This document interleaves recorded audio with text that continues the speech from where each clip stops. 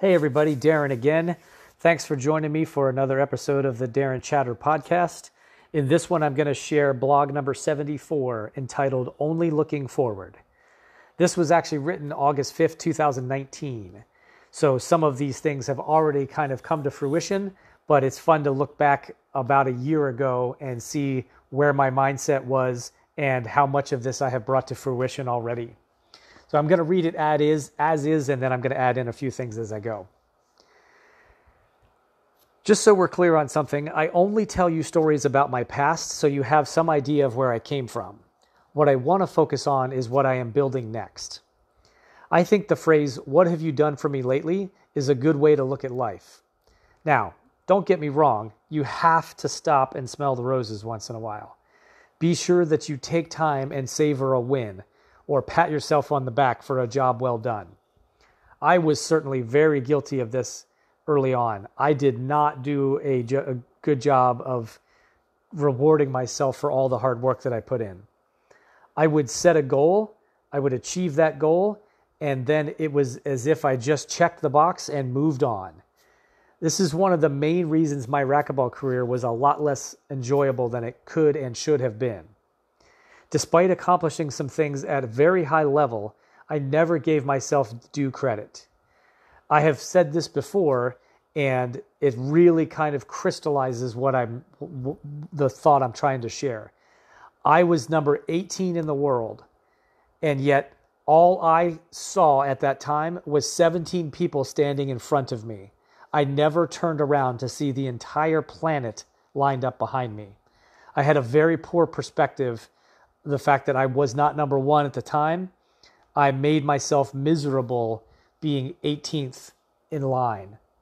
And yet I had achieved something that all but 17 other people on the planet at that time had done. Took me a long time to really put that into perspective and give myself the credit that I deserved. So looking forward, what is next for me? That is the magic question, of course, and none of us really know for sure. But here's a few things that were on my daily thought list and written on my bathroom mirror, again, August 5th, 2019. I want to schedule more talks at colleges and universities to be able to share my message to that age group. Number 2, I want to grow my online presence, drawing awareness of my writing and speaking. Number 3, continue to refine my lifestyle and find ways to add in more fishing trips as the norm and not the exception. To have time to do the things that I want to do, like public speaking, like continuing to write my blog, things like that. I want to continue to refine my lifestyle to allow more of that. My end goal is to be recognized as a thought leader and public speaker and be able to share my experiences with people who are interested in learning from me. I want to be paid for these efforts outside of the universities where I would continue to speak for free.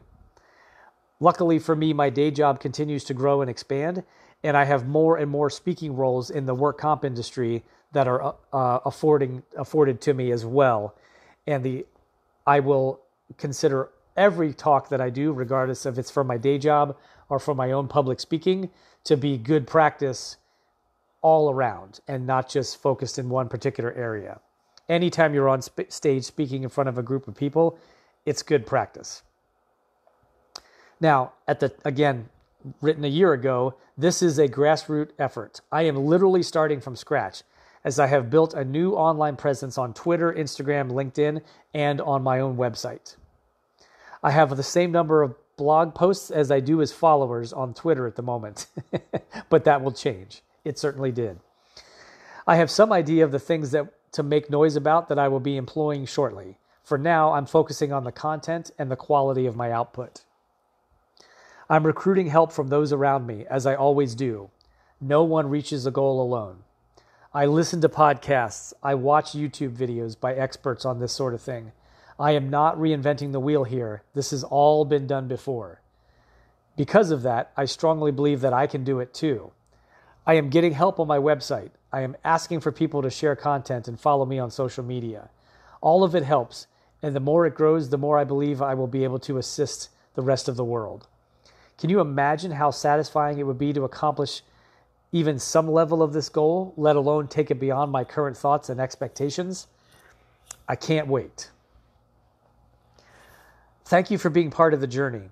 You were here first, very early on in the process. I appreciate your time and attention. Whatever your goals and ambitions are, you don't necessarily have to make it as public as I am, but you do need to get started. Do it now. Don't wait any longer. And if I can be of help, please let me know. So some additional thoughts on this stuff. I definitely hate the first 100 blog posts that I wrote. Not entirely true, but I could see my own progression, and that's why it's fun for me to sprinkle in some of these from the not too distant past. But this was literally 100 blog posts ago. I can see my progression as a writer. I am gaining more followers on social media. I'm doing the podcast here as an additional way to share my message and try to bring awareness to what I'm doing and trying to accomplish. So it's a work in progress for sure. I have the opportunity to speak for Mothers Against Drunk Driving coming up pretty soon. And I already have some opportunities with Arizona State University, Northern Arizona University, and a few of the community colleges here in Phoenix coming up in the fall, most likely remotely instead of in front of the classroom because of the current COVID-19 situation, but still look forward to those as well. I love being in front of a live audience. It is the only replacement I've ever found for being on the court playing in the finals of a racquetball tournament. The excitement of having so many people watching what you're doing, that level of adrenaline is very addictive, and public speaking is the next closest thing I have found to replace that. So I'm working hard to bring those things to fruition. Unfortunately for my Mothers Against Drunk Driving talk, I am quote unquote qualified for that because I got into what could have been a horrific car accident a couple of years ago. I was hit head on by a drunk driver at 5 o'clock in the morning on my way to go fishing in Payson with my dad. Luckily, my dad was not in the car. He was already up in Payson waiting on me. I headed out early in the morning. Long story short, I ended up getting hit head on by a drunk driver who was coming around the curve, driving the wrong direction in a construction zone where there were concrete barriers on either side, and I had no way to evade him coming towards me. I walked away from that accident with barely a scratch on the back of my hand. I was super, super fortunate. It could have easily ended my life. It could have easily had me be in a wheelchair or had some sort of head injury or something like that. I was extremely fortunate that my Toyota Camry and the airbags did its job and saved my life. Because of that incident, that was the catalyst for me to finally pursue my public speaking. I've wanted to do this for a really long time. I wasn't sure that I had a message to share, and it took something as extreme as what could have been a life-altering accident for me to finally take the plunge and start doing this stuff. So when I talk about always looking forward, I am very cognizant of the past, the good and the bad things, and all the experiences that I have had. But I do honestly feel like I have been given a second chance, and I want to make the most of that. I want to serve and help as many people as possible. So the progress that I'm making, and I'm going to do a better job of this is something I've gotten better about too. I do stop and smell the roses these days. I do pat myself on the back for a job well done. I am proud of myself for what I have done so far. Today is July 9th, 2020, and I wrote blog post number 190 this morning. That's a lot of blog posts from when I started not too long ago. I have gotten better at doing public speaking. I've gotten better at writing. I've learned a bunch about social media and how to build my own website and things like that. And I'm very proud of those efforts for sure. But it's only the beginning.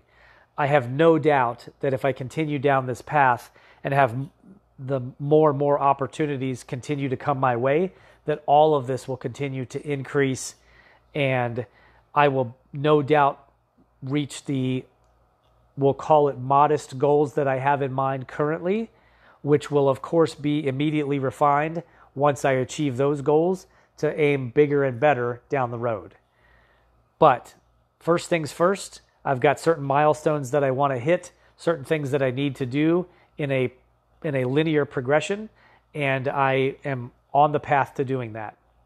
So wherever it is that you are in your life and what you're looking forward to, make sure that you map out a plan, that you do the work to get you there, that you stop and take a deep breath every once in a while, reevaluate where you're at, what's working, stick with that, what isn't, replace that with things that are going to serve you better. Make sure that you give yourself a pat on the back once in a while for all the hard effort that you're putting in. Even if it's something that nobody else is going to see, if it's important to you, it is a worthwhile pursuit for sure. Don't ever lose sight of that. And again, give yourself the credit that is due when you continue to hit the milestones and show yourself that you're making progress. If there's anything that I can be of assistance with, please don't hesitate to reach out to me. My website, any of my social media platforms, all of that stuff, I check it all the time. You can easily connect with me. I would love to help. I don't have all of the answers by any means, but if there's something I can assist with, I would certainly love to do so. So please don't hesitate to reach out, or if you just would like to leave comments in on the social media about the blog post and the podcast and things like that, I would love to hear that as well. Take care, and as always, I wish you luck in your endeavors.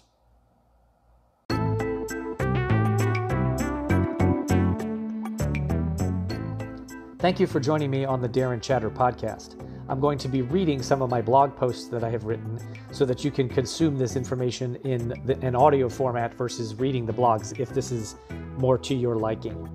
I'm going to share with you stories from my past as an athlete, as a coach, as a salesperson, as a business professional, as a VP of sales, everything that I have learned and amassed along the way in my 50 years here on planet Earth, I'm going to hope to share with you in order to help you shorten your learning curve, understand maybe a little different way to look at things, and hopefully learn a few things along the way. So here was the podcast you tuned in for. I hope you enjoy it. Please reach out to me when you can and let me know your thoughts. Thank you.